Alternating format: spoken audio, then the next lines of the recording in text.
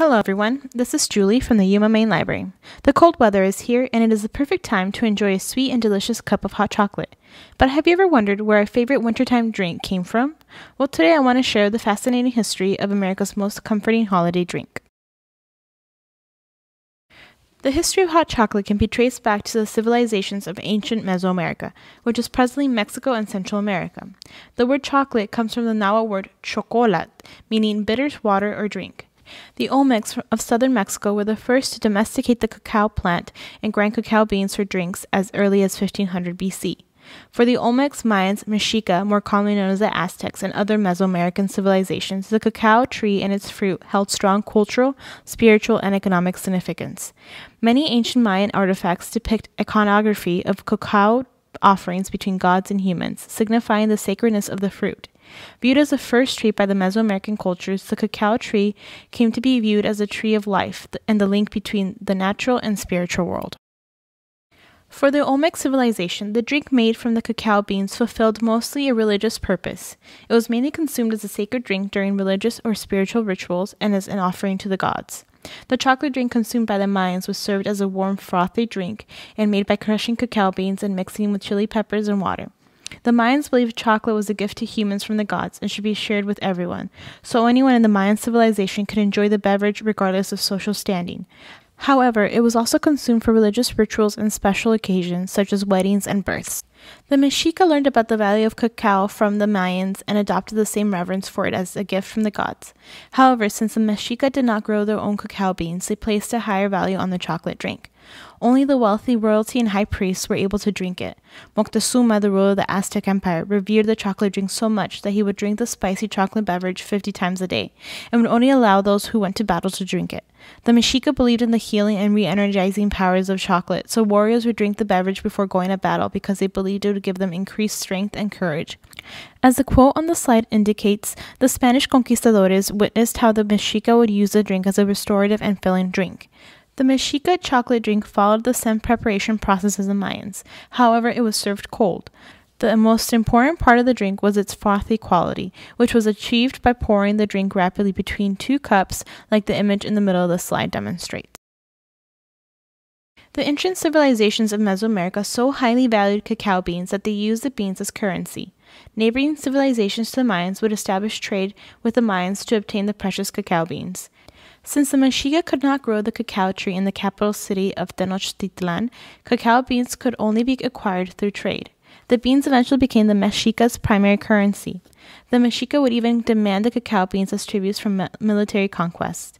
Moctezuma would eventually present Hernán Cortés and his army with goblets of the chocolate drink during their first encounter.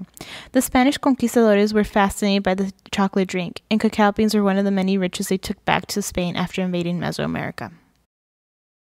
Spain was the first European country to enjoy chocolate, primarily as a drink like the indigenous people of Mesoamerica. In Spain, the chocolate drink was mostly available and enjoyed by the Spanish royalty and nobility. However, they changed the recipe that Hernán Cortés had taken from the Mexica to make it more palatable to their tastes. The Spanish enjoyed the drink warm with fewer spices and added sugar and vanilla. The chocolate eventually did spread to the rest of Europe, with each country changing the recipe to their liking. Hot chocolate became so popular that chocolate houses popped up all over London and other European cities in the late 17th century.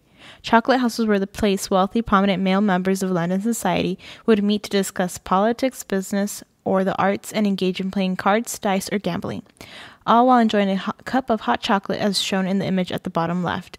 However, these establishments were famous for attracting a rowdy crowd where gambling disputes might get out of hand and fights could break out. These chocolate houses would become the precursors to London's popular gentlemen's clubs, such as the image on the far right shows. Hot chocolate was also a common drink during colonial times that was usually served during breakfast.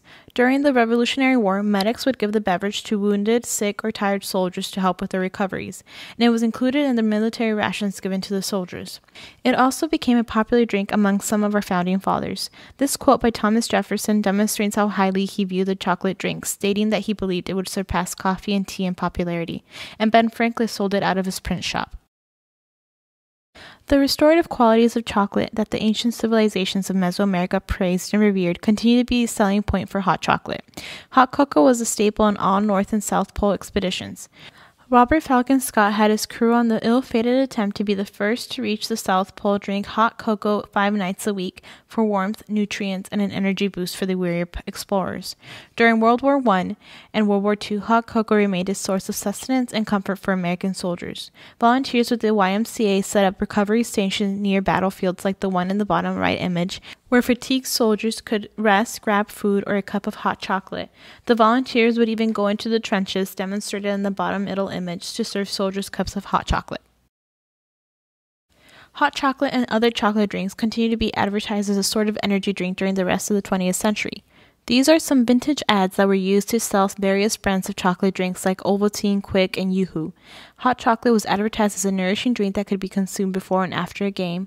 Yogi Berra and Mickey Mantle of the Yankees were spokespersons for Yoo-Hoo chocolate drink, and Ovaltine advertised that drinking a cup of hot chocolate before bed would help with the restful sleep and provide you with the nutrients to wake up energized and refreshed the next morning. Nowadays, hot chocolate and hot cocoa are the quintessential drinks for the holidays. It is the perfect drink to warm up with on a chilly winter day. However, while the terms hot chocolate and hot cocoa are used interchangeably, there is actually a difference between the two. What most Americans will call hot chocolate is actually hot cocoa. Hot cocoa is made using cocoa powder, hot water or milk, and sugar, making it a lighter and sweeter drink. Hot chocolate, also known as drinking chocolate, is made with shaved chocolate so that it melts quickly in hot water, milk, or cream. This results in a richer and thicker drink. Countries around the world have different versions of our favorite holiday drink. In the Philippines, there is chocolate, which is made from blocks of cocoa known as tablea, and has a grainy texture and rich taste. The traditional holiday drink in Mexico is champurrado, and what makes this cocoa so unique is the use of corn flour that gives it a chunky texture. In Italy, the chocolate calda has such a thick consistency that you need a spoon to eat it. The addition of cornstarch creates this thick and creamy texture. And in Colombia, the addition of cheese makes this chocolate drink one of a kind.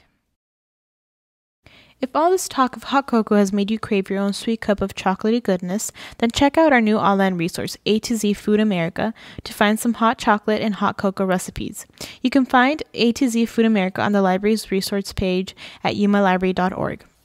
You can also check out some recipe books from the library or on Hoopla. These are some titles that are currently available in our collection. Thank you for joining us for today's virtual programming, and I hope you enjoy your own cup of hot cocoa.